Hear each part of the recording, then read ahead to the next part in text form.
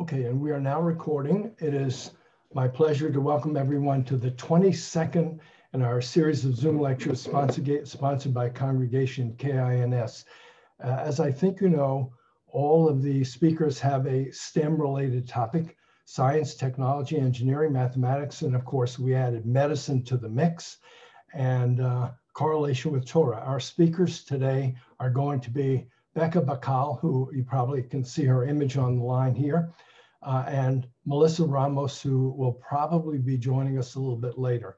And their topic today is medically related, and that topic is, in fact, Jewish genetic disorders and carrier screening. Just a little intro for our speakers. Rebecca Bakal is Program Manager of Health Education at the Sarnoff Center for Jewish Genetics. That's a division of the JUF right here in Chicago.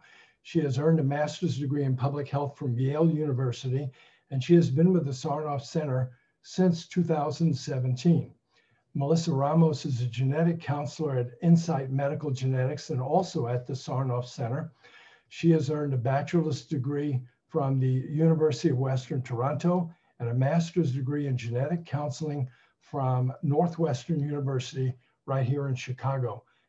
Prior to joining the Sarnoff Center in 2019, Melissa was a prenatal genetic counselor at Loyola University Medical Center for 5 years.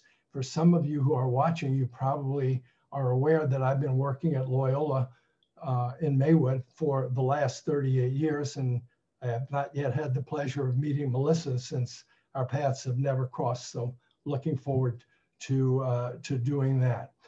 Before we officially get started, as always, I will remind you that you will have 2 opportunities to ask questions. You may interrupt the speaker at any time by simply unmuting yourself and asking your question. And also, at the completion of the presentation, I will give you another opportunity to ask questions. And now it's my pleasure to turn the program over to Becca. Ready to go. Great, thank you so much. So as Dr. Karish mentioned, I'm Becca Bakal, and I'm our Program Manager of Health Education. And Melissa has graciously agreed to join us on her lunch hour. She is going to be here to answer questions if you ask questions that stump me, but she may need to eat or do some other things. So she might have her video turned off, but she's here. Great. So let me share my screen. So while we were discussing this earlier, while I'm screen sharing, I can't see the chat. So just please do unmute yourself if you have any questions while we're talking. So today we're here to talk about recessive Jewish genetic disorders, or I'm here to share about recessive Jewish genetic disorders and the screening that is available to help families that might be at risk. And this includes families that have only some Jewish ancestry and also couples who have only one partner who has Jewish ancestry. So this topic may be familiar to some of you, it may be new to others. I just want to note that this presentation is from a curriculum kit that the Sarnoff Center developed and released a version of this for free so that folks who want to share about Jewish genetics in their communities can actually give a version of this presentation. So if you ever wanted to tell your family and friends why they need to know about Jewish genetic disorders, then you should feel empowered to do that. And I'm happy to help you access that presentation or talk about the details. So a little bit more about the Sarnoff Center. At the Sarnoff Center, which, as Dr. Karish mentioned, is, and I hope I'm not pronouncing your name incorrectly. You're doing fine. Thanks. Thanks. Functions as a program of the Jewish United Fund.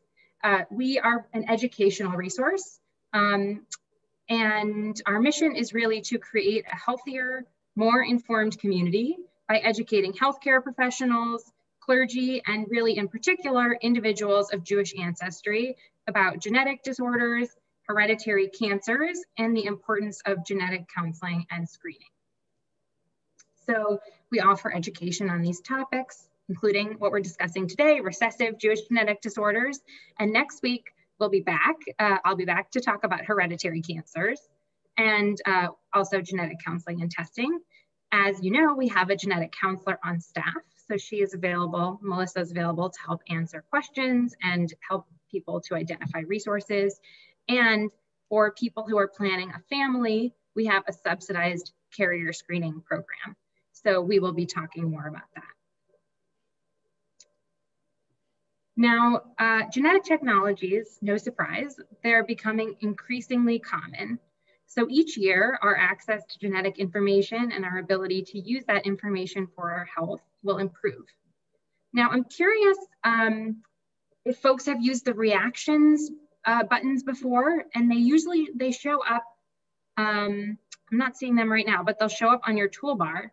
And I'm curious if folks have had genetic testing before. If you have ever had a genetic test and you're willing to share that, could you raise your hand using the reactions button or type it into the chat, just say yes. Looks like I see at least one person has had a genetic test, and I know this is could be a personal question. So in some ways, this is kind of a surprise question actually, or trick question, because most of us will have taken a genetic test in our lifetime.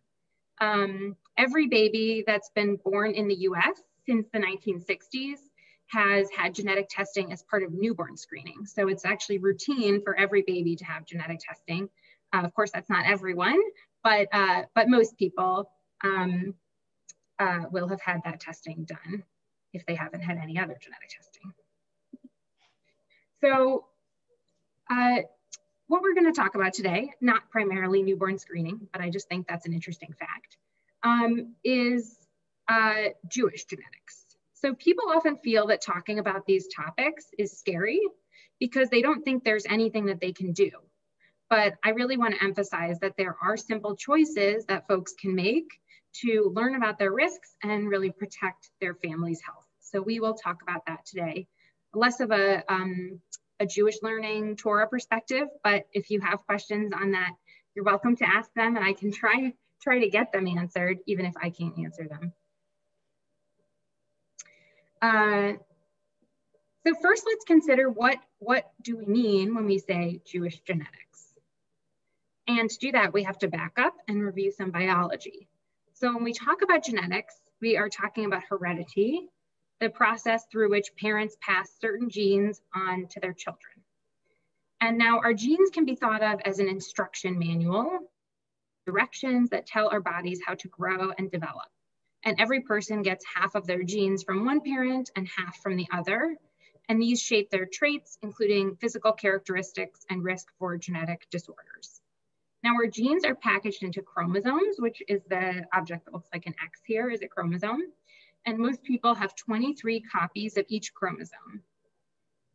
Now, one of the 23 sets of chromosomes will determine sex, and typically males will have one X and one Y chromosome, and females will have two X chromosomes, although not in all cases. Now, when we think about genetic disorders, there are some genetic changes in our body that will influence our traits, like our hair and eye color, but they're not harmful. But there are other genetic changes that can lead to disease. So a reminder here that we have two copies of each gene, and the genetic disorders that we'll be talking about occur when specific genes are changed and not working. So when a change in just one copy of a pair of genes, a gene pair, causes a genetic condition, we call that condition dominant. And an example here, one that we'll talk about more next week, is hereditary breast and ovarian cancer. Now, when a condition only occurs if both copies of the gene pair are broken, so there's no functioning copies of the gene pair, then that condition is called recessive. And examples of recessive conditions include Tay-Sachs disease and cystic fibrosis. Now, a third type of genetic disorder called an X-linked disorder is caused by a changed gene on the X chromosome. And X-linked conditions mostly affect men. So I've mentioned this because it will come up later in the presentation. But one example of an X-linked disorder is Fragile X. So what about a genetic disorder makes it Jewish? We call some genetic disorders Jewish genetic disorders because they're more likely to occur in people of Jewish ancestry. Now, the changes that cause these disorders are more common in people of Jewish ancestry than they are in the general population, sometimes up to 100 times more common. But they're found in all populations, actually. Just a little more detail. Different genetic disorders will affect Ashkenazi Jews than Sephardi or Mizrahi Jews, but all of them have unique risks. And some Jewish genetic disorders are very severe. So just to emphasize this point, just because we call something a Jewish genetic disorder, that doesn't mean that only people who have Jewish ancestry can get it. In fact, anyone can be a carrier of anything. So we see all of these mutations in all populations. It's just a question of the rate, how frequent they are. Now, because of screening programs in the Jewish community, oh, did I hear a beginning of a question? Maybe not. Many more babies with certain Jewish genetic disorders are actually born to non-Jewish families than to Jewish families.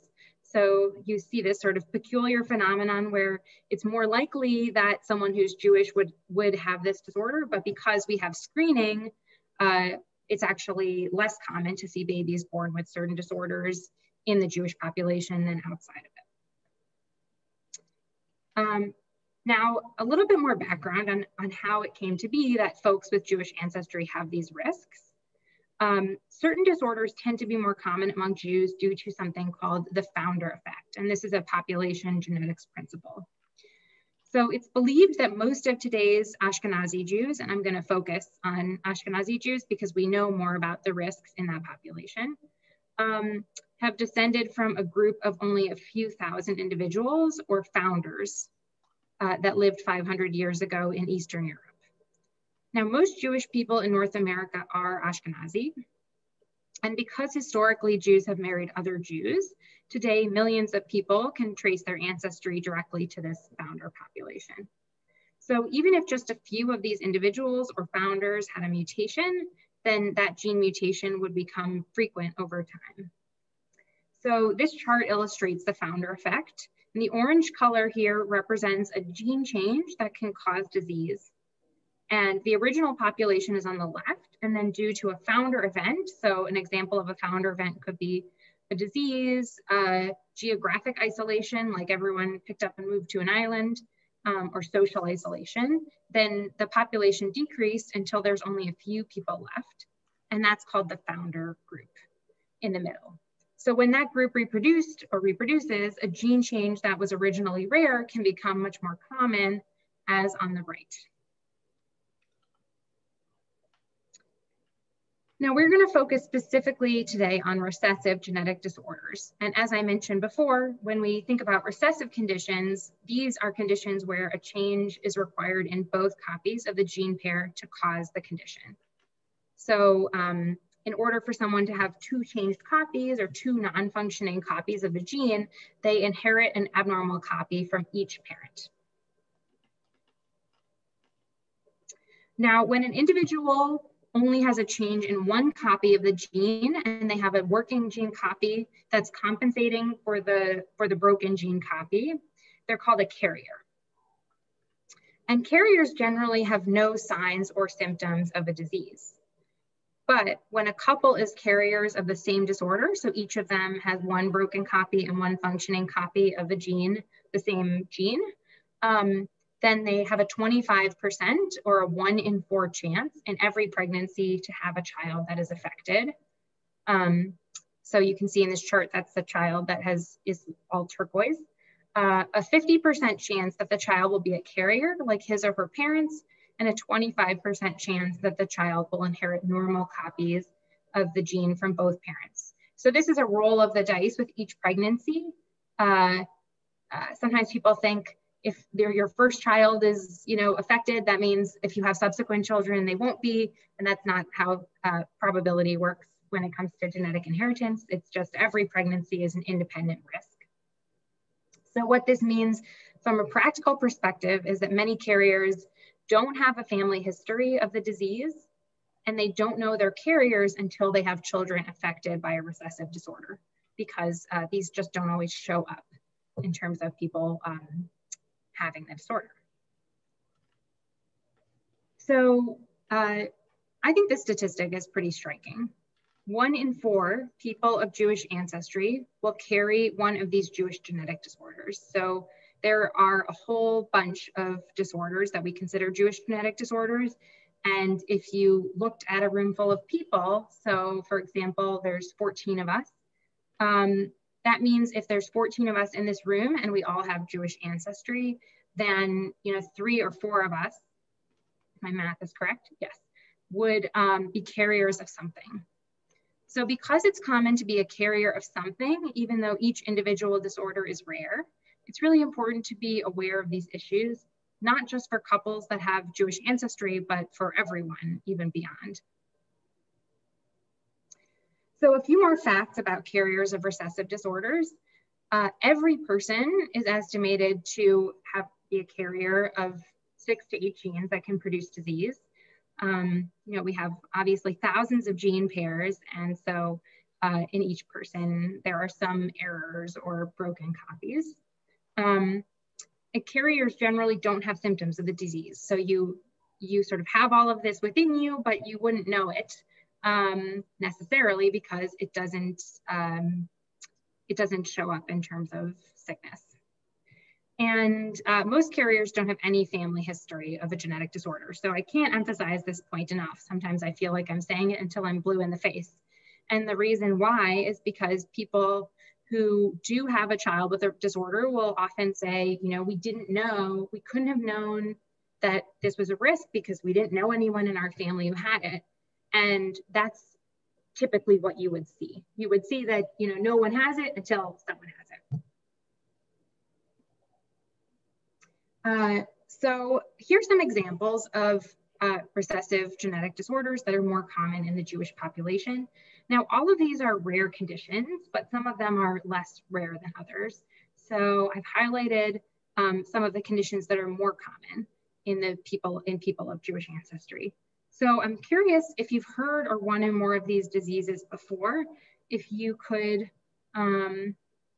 use the reactions button to raise your hand or otherwise signal that some of these might be familiar to you.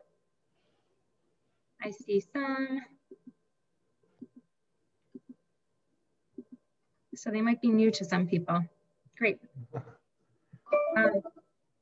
So I don't recall whether I mentioned this already, but the numbers in parentheses are the carrier frequency. So this means like how many people carry this mutation among people of Jewish ancestry. Now, a little bit more about each of these disorders. Gaucher disease can be mild to severe, and it can cause bruising, fatigue, and anemia. It is treatable. Tay-Sachs disease affects the nervous system, and it's typically fatal in childhood with no treatment. Cystic fibrosis can cause the buildup of mucus, and it affects the lungs, pancreas, and digestive system, and it is treatable but life-limiting. And familial dysautonomia affects the nervous system, causes developmental delays, and is progressive and degenerative, so also life-limiting. And Canavan disease affects the nervous system again, and is typically fatal in childhood with no treatment. So you can see there's a range. Some of these disorders there's really no treatment, no way to mitigate the effects. Some of them can be very mild, so there's really a range. And there are also recessive disorders that are more commonly seen in other ethnic groups. So here are some examples of those.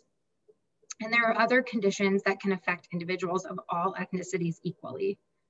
So this makes carrier screening important for everyone, not just for people with Jewish ancestry. Now, I mentioned carrier screening, but I haven't really explained what it is. So we mentioned earlier that there are measures people can take if they may be at risk of having children with Jewish genetic disorders. And the main step that we recommend is called carrier screening.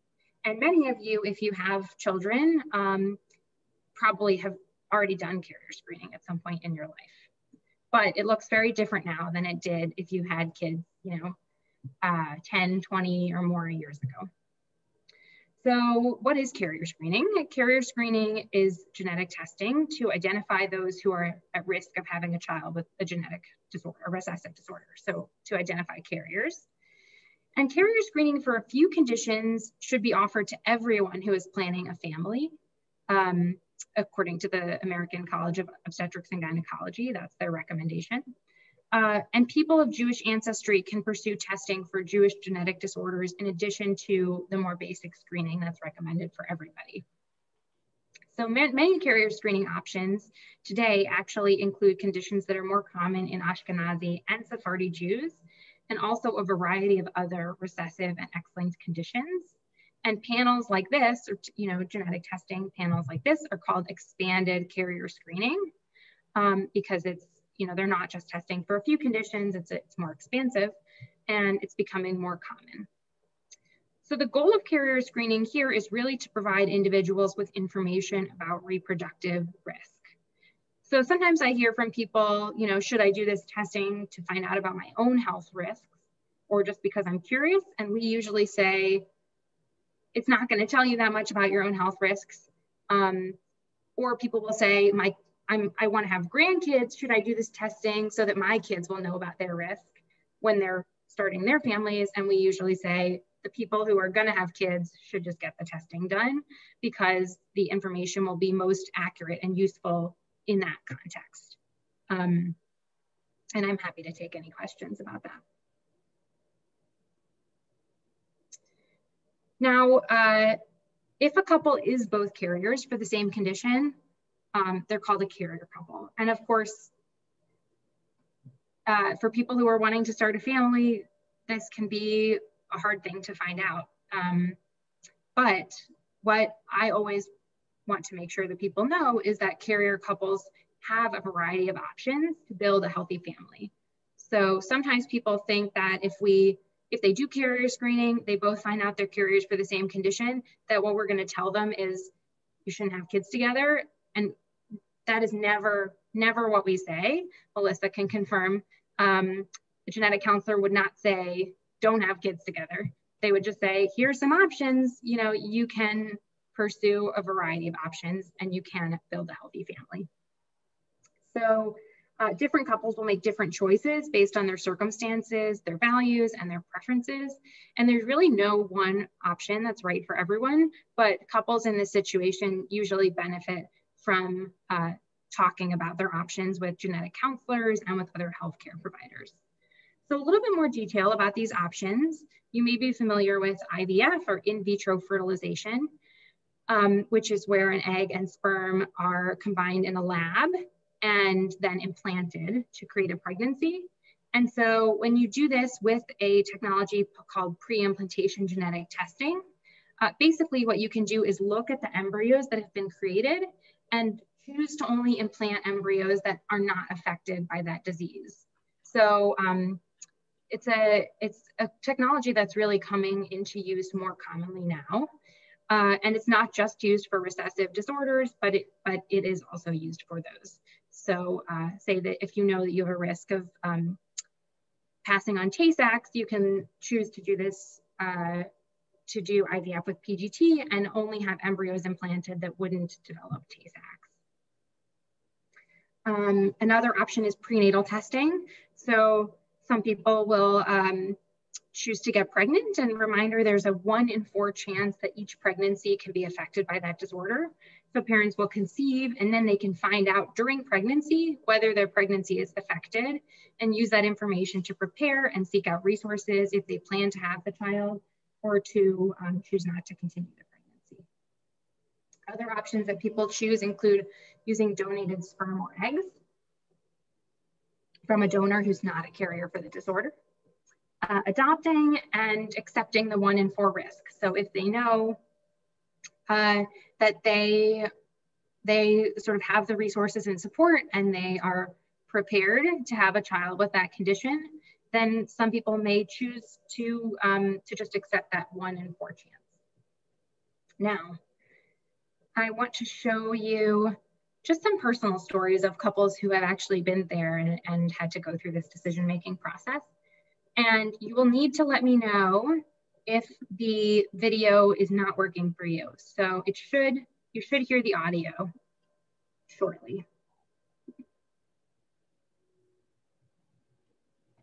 We did premarital counseling with our rabbi, and he suggested that we do genetic screening because there is a greater risk of people of Ashkenazi Jewish descent specifically of having a child with a genetic disorder.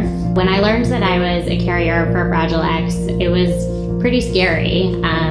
I had never really been that familiar with the disorder before, and it was just kind of marked as one of the ones on the results page that had a high, kind of a high risk outcome for a child that was born with the disorder. Kind of immediately, we knew that we were going to do what we could to make sure that we didn't A, have a child that had Fragile X, or B, be a carrier themselves. So we kind of jumped right into figuring out how IVF with PGD, which once we started hearing what the options were, we pretty immediately realized that that was what was going to be the best for our family.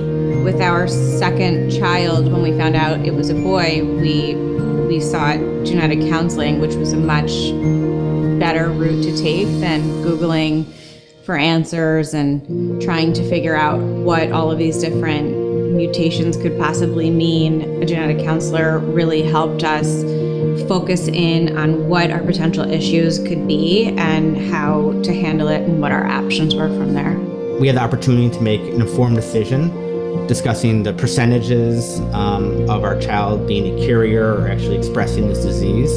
And Melissa and I talked about it, and we thought it was best to go ahead with amniocentesis. I think resources like the Sarnoff Center are really useful for anyone who doesn't understand anything about genetics, which is probably 99% of us. We learned a lot through the process, and it made something that was pretty terrifying a lot less scary. I can say it was a scary time. It really was a scary time. We didn't think it would go this way. We thought you get married, you have pregnant, you have kids, and everything turns out A-okay. But we were fortunate enough to have our genetic testing and realize that we're at risk for some premutations. Modern resources in modern medicine are so much more than most people even realize, including what we realized. And take advantage of it and do everything you can to have a healthy child and have a healthy life. We're so lucky. Yeah, we're lucky. We're blessed. We were blessed. Mm-hmm. And yeah, we have two wonderful, beautiful children. I wouldn't want it any other way. No. Nope. Love you. Love you.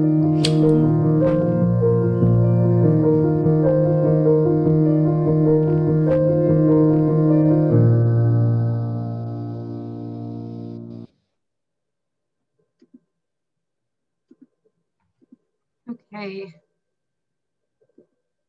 Let's see if I can get it to go to the next slide. Sometimes it will be a little funny about this. Okay. Give me 1 second. Okay.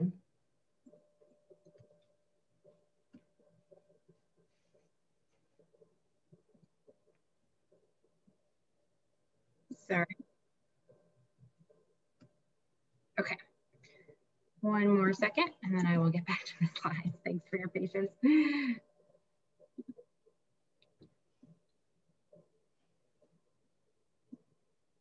Okay.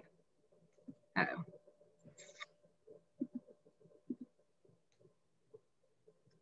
All right. Here we go.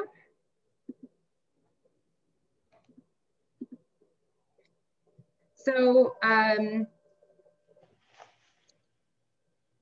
both of those couples, really had to make a decision about what to do when they found out they had a risk of having a child with a disorder. And one of the resources they used was genetic counselors. So a little bit more about genetic counseling. Genetic counselors are professionals who are trained in clinical genetics and in psychosocial counseling. And their goal is really to empower folks with information and help them understand, what options they might have, both when it comes to genetic screening and testing. And then once they do the screening and testing, if they find out that they have a risk or that there are implications, to sort of help them along that path. So we're really lucky at the Sarnoff Center to have Melissa, and she actually guides all of the couples that go through our carrier screening program. So she's a fabulous resource, and people often will call us to ask about other things, whether it's Jewish recessive disorders or hereditary cancers, or just they're looking for help. It's sort of rare to have a genetic counselor that you can just call and speak with. We're very lucky.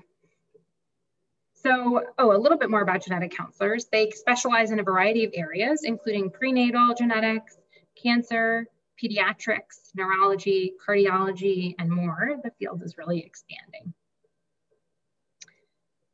Now, I'm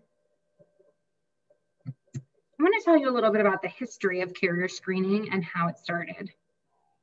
So Tay-Sachs disease was actually the first illness for which carrier screening was offered widely in the Jewish community. Now, babies born with this recessive genetic disorder will appear normal at birth, but they stop reaching developmental milestones between 3 to 6 months, and they have an average life expectancy of around 5 years.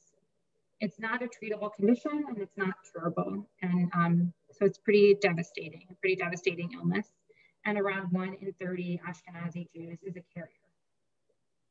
Now, this disease used to dramatically impact the Jewish community, and that tragedy really led to the development of carrier screening for Tay-Sachs and led to widespread screening in the Jewish community. So this chart shows how Tay-Sachs diagnoses decreased after carrier screening started in the early 1970s. And this may be news to some of you, but not probably to all of you. Now, because of widespread screening in the Jewish population, it's actually rare today for babies of Jewish descent to be born with Tay-Sachs disease. Now, this can be confusing, but carrier screening doesn't eliminate the risk of a disease in a population because people will still have children who are carriers if they're a carrier. So the decreased number of Jewish Tay-Sachs births does not mean that the carrier frequency has decreased. In fact, each generation is still at risk. So sometimes I will hear from people that they know that their parent is a carrier, so they don't need to do carrier screening with their partner, or that they know their parent isn't a carrier, so they don't need to do carrier screening. But we recommend everyone do it before they have children because we're testing for more things now than we were before. And the technology has changed and really improved to the point where, they can detect mutations they couldn't detect before. And also, in some cases, only one partner was screened. So for example, if my mom was screened and found out she wasn't a Tay-Sachs carrier, but my dad wasn't, I could have become a Tay-Sachs carrier through it being passed down from my dad. So just an explanation why, even though these are really encouraging numbers to look at, it's still important in every generation to do carrier screening.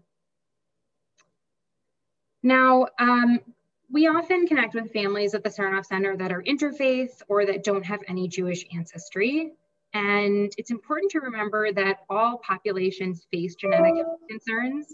So this is not just an issue that people of Jewish ancestry face. Now, for example, people of African descent are more likely to get sickle cell anemia, and Tay-Sachs also runs in the French-Canadian population in addition to people of Jewish ancestry. So even if you don't personally have Jewish genetics, it's still useful to consider genetics when thinking about a family's health, your family's health. And also that genetic disorders that we call Jewish genetic disorders don't only affect people who have Jewish ancestry. So these issues are still really relevant to interfaith couples and also to families that don't have any Jewish ancestry. Now, a little bit more about screening. If you are planning for a family or if you know someone who is, then you may want to seek out carrier screening.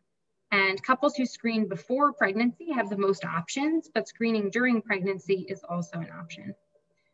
So there are national and local options for community-based screening that is affordable, and accessible.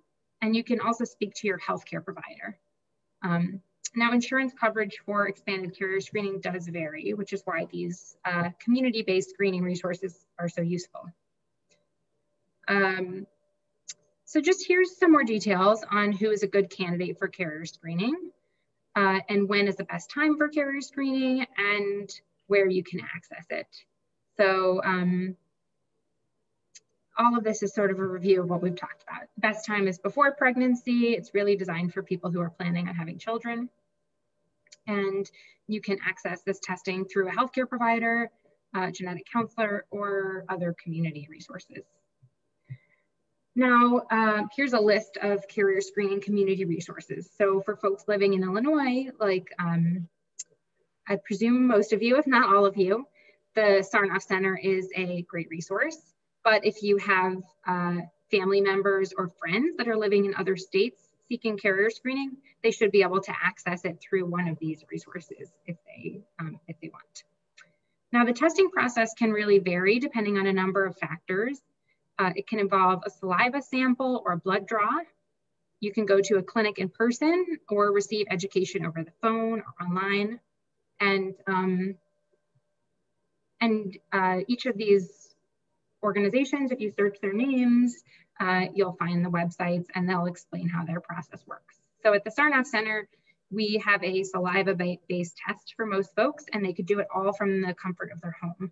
So they sign up online with us and do an online education course, fill out a medical form about their family history, and then our partner, Insight Medical Genetics, where Melissa also works, will send them a saliva collection kit. They spit in a tube, send it back, and then that gets analyzed and they get their test results over the phone from Melissa. So even before telemedicine was so widespread, we were doing it.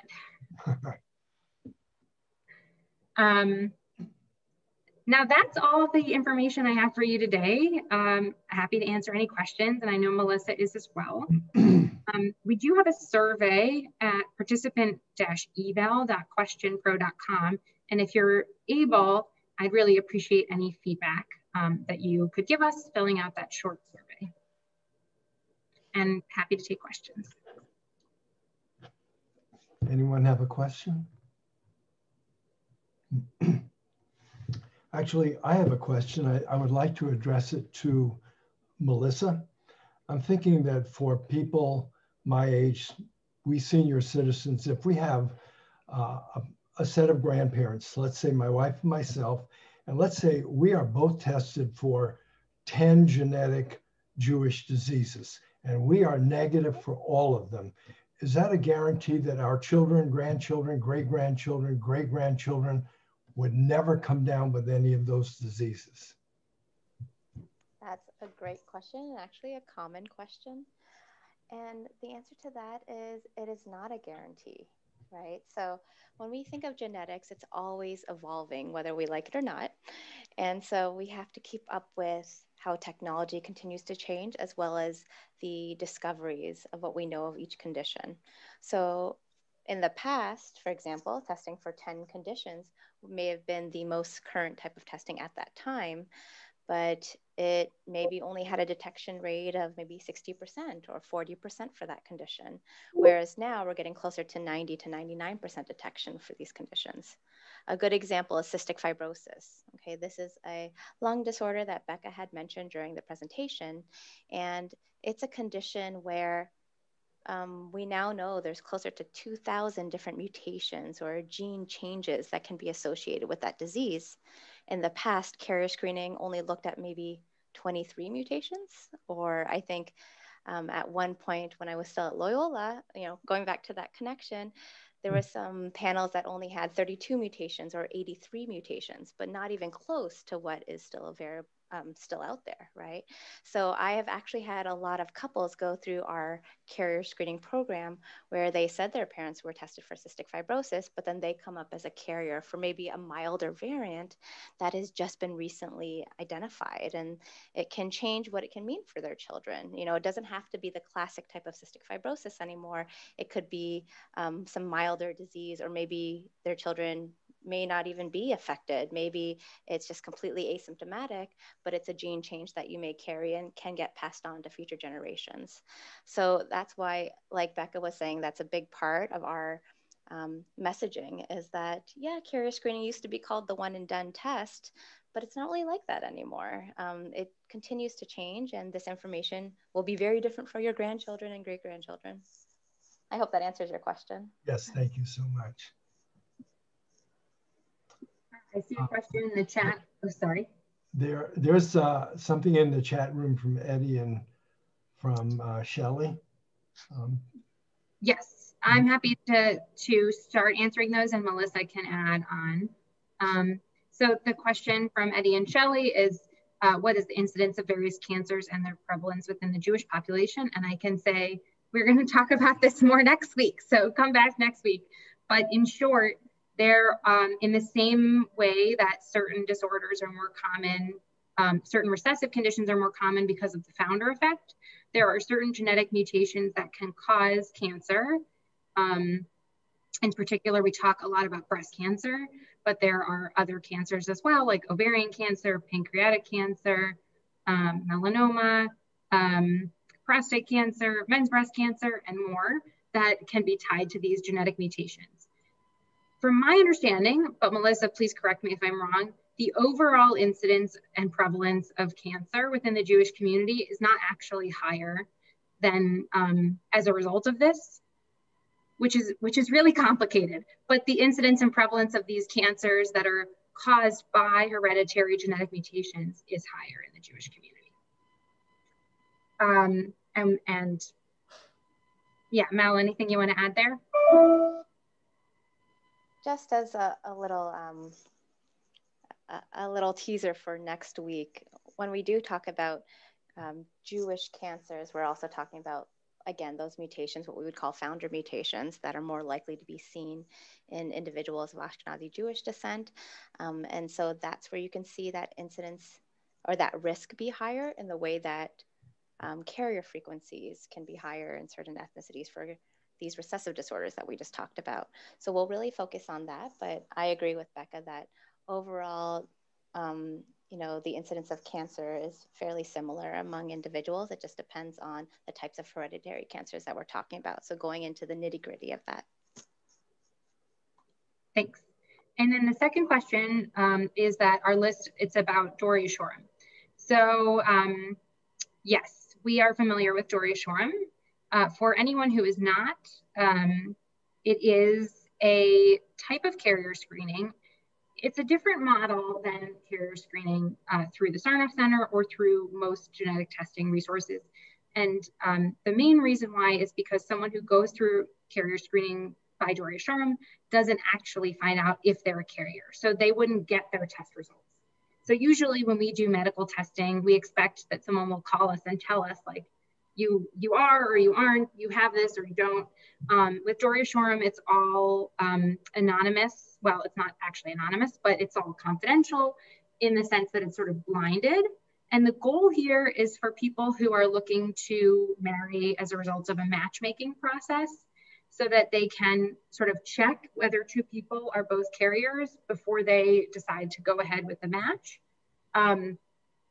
without letting anyone know about their carrier status. So it was originally designed because finding out that you were a carrier of a disorder was stigmatizing, and there was stigma around it. And the idea was that we could sort of remove the stigma while reducing the risk. And that works well in communities where folks are going through a matchmaking process like this, and there's a lot of stigma. We find that a lot of the people who seek carrier screening through us and through other community resources like ours, there isn't as much stigma around being a carrier for those folks. And the fact that they know that there's interventions, there's reproductive options for them, makes them feel more empowered. So just sort of two different ways to think about going through this process. Good. Melissa.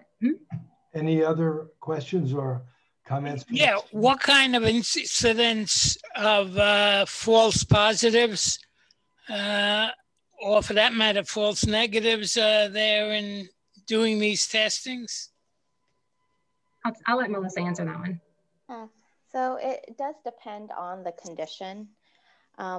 False negatives, there definitely is a possibility, just because, again, we haven't identified every gene mutation that's out there for each condition. We're still discovering more. For false positives, it's less likely to occur, just because, again, we're looking for very specific mutations, and the technology involved, which what we use is called sequencing, if anyone's familiar. It's basically an idea of if you have the gene, which is like a string of the DNA, we're reading through that gene and trying to see if there's any missteps or changes that can be associated with the disease. So false positives and false negatives definitely occur. In terms of the numbers, I don't have those exact risks for you, unfortunately, because it does vary for each condition. But I think the biggest takeaway from that question is especially the idea that if you get a negative carrier screening result, that your risk is not zero, which is also a very common question. What we also include on our post-course quiz is we can never say a 0% chance, just because we're still limited in the technology that we have. Thank you. There's one more question in the chat room. Is there a higher incidence of essential tremor, or will you address that also next week? I'm not familiar with essential tremor, but Melissa, do you? I can speak a little to it. I don't have an exact number, just because essential tremors we can still consider as multifactorial. So genetic and environmental factors playing a role. So it's difficult to really pinpoint a very exact risk involved. There is one condition that we've already mentioned briefly during the presentation called Fragile X syndrome, which is one of the genetic causes for tremor. So Fragile X is one of the more complicated conditions on the panel, where first it's called X-linked, like they mentioned, and that Becca mentioned, where it's a change on the X chromosome. Females often have that other X chromosome to overcompensate or back it up. So females may have no symptoms or maybe milder symptoms of the condition, but there's actually different categories of carriers as well. So there are certain carriers that wouldn't have any symptoms at all. And then there's carriers called premutation carriers that can also have an increased risk for tremors or an ataxia syndrome later in life. So that can also be information that we learn from the panel that can sometimes catch people off guard. And this idea of what we call a carrier phenotype. So the chance of impacting you as a carrier, even if you do not have the condition yourself. And that is definitely part of the pre-counseling as well, and what we do at the Sarnoff Center, as well as a genetic counselor. It's really important for people to identify what they could find out from this testing, just because it can be a lot of information. Okay, any other questions from anyone? If not, I would like to give a very special thanks to both of these ladies, to Rebecca and Melissa, for an excellent, very informative presentation today. We appreciate your expertise. And I would like to remind our audience that the next STEM lecture will be 1 week from today. Please note that it will start at 1 o'clock and not 12 o'clock. The speakers will again be Becca and Melissa, and the topic will be what's Jewish about hereditary cancer, BRCA, and beyond. At any point in time, if you want to know what's coming up at KINS, simply visit the website. There will be a link there describing the event. And I think by now you all know that every one of these presentations is recorded, and no later than tomorrow, and more likely by tonight, the video will be available for reviewing on the KINS website. Thank you all for participating. Thank you to the ladies. And if you two ladies will stay on for just a moment after everyone departs, I want to talk to you for just a moment. So thank you all for attending, and hopefully we'll see you next week at 1 o'clock.